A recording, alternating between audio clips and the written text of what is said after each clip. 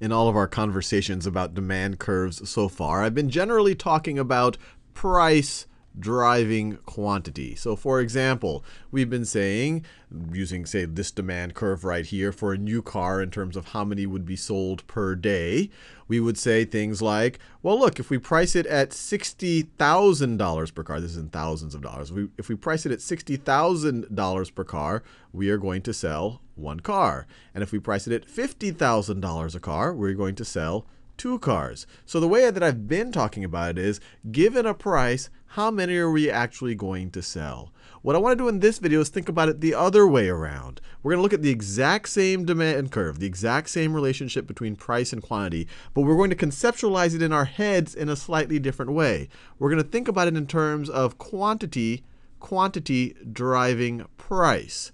And to think of it that way, imagine that we are the producers of this given model of a new car. And we go the other way. We don't say how many will we sell at a price of $60,000 or how many are we going to sell at a price of $50,000. We'll go from the point of view is, what if we only produce one car a week? If we only produced one car a week, how much could we get for that car? And let's say somehow you're able to figure that out. You're able to read people's minds, or you have some type of a market study. And then when you ask that question, you're like, look, if you only allowed one car to be sold each week, you determine that in that week there's going to be somebody's going to think that it's worth $60,000 to buy that car. And so that person, their willingness to pay, that person is going to be willing to trade $60,000. They're going to be willing to forego what else they could have bought for that $60,000, and instead they want that car. And so then you would plot that point right over there. If you only had one unit, you could sell it for $60,000. Now let's keep asking ourselves for more units. Now let's say, what if we wanted to sell 2 units? Well, if you wanted to sell 2 units, you could definitely sell 1 unit for $60,000, assuming that you could get that first person. But that second person, this might have been the person just wants your car so badly, it just resonated with them in some way. But for that second unit, the second person who's going to need to buy your car might not be as excited about it. And so that second person will only be willing to forego $50,000. That second person would be willing to forego 50. So if you wanted to sell 2 units, if you insist on selling 2 units, and if you're assuming you're going to give the same price for everyone, we'll talk about in the future how you might give different prices to different people. But assuming you want to give the same price to everyone, you're going to have to sell your car for $50,000. Now clearly, that first person is definitely going to jump at it. They're going to be able to get the car for more than they were willing to pay, more than what it was worth to them, more than the benefit for them. But if you want 2 people, now you're going to have to sell it for $50,000. Now the same logic. Now what if we want to sell 3 cars? What if we want to sell 3 cars a week?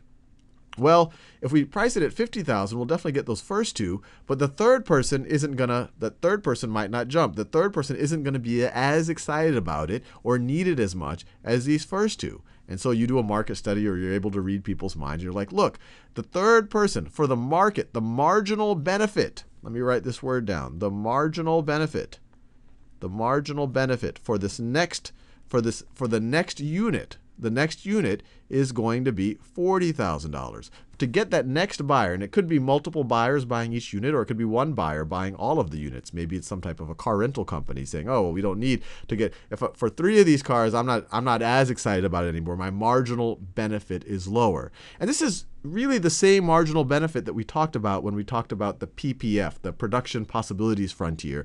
In that, we talked about it very explicitly in terms of trade-offs, in terms of opportunity cost. Here, we're measuring the marginal benefit in terms of price. But price really can be viewed as a foregone opportunity. If you spend $40,000 on this car, you're making the decision not to spend $40,000 on something else, a down payment on a house or a nice boat or whatever else it might be. So really what we're doing is, at any point in this curve, this really is the marginal benefit for that next buyer, that marginal benefit to the market of that next unit of whatever you are producing. And so I really just want to make it, this is a very different way of viewing the exact same demand curve. Before we said, okay, if we want to price it at $50,000, how many are we going to sell? Now we're saying, if we want to sell only 2 units, where can we price it? We can price it at $50,000. And if we want to go from 2 to 3 units, we're going to have to price it at the marginal benefit of that third unit to the market, and it could be the marginal benefit to that next consumer, convincing that next consumer to say, hey, it is worth it to buy this car. Let's price it at $40,000. Now, I'm going to leave you there in this video, but what I'm going to think about is depending on where you price it, let's say that we decide that we want to sell 4 units every week, and so we say, well, look, to get that 4th person to buy this car, we have to price the car at $30,000. And we're going to talk about in the next video is if you did that, if this is where you decide to price it so that you can sell 4 units, these other people got really good deals. The first unit could have gone for much more. The second unit could have still also gone for a good bit, not as much as the first unit. The third unit could have gone for a little bit less than the second unit, but still more than what you ended up selling things for. So we're going to talk about this idea right over here, that some of these consumers are getting more for their money than what they have to pay, or at least in their own minds they are.